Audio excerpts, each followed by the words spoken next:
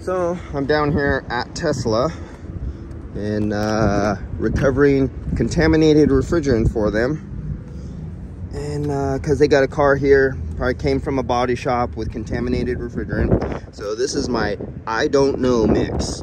This is a mix of contaminated, a whole bunch of different refrigerants that are all contaminated. I have one specialized container. And then when that's full, that goes down to the refrigerant exchange program and they give me another tank. And it's that simple. But yes, there's a lot of mixed refrigerants out of there and they come from body shops. I can guarantee you that, because the cheap SOBs won't buy a $3,000 good refrigerant analyzer.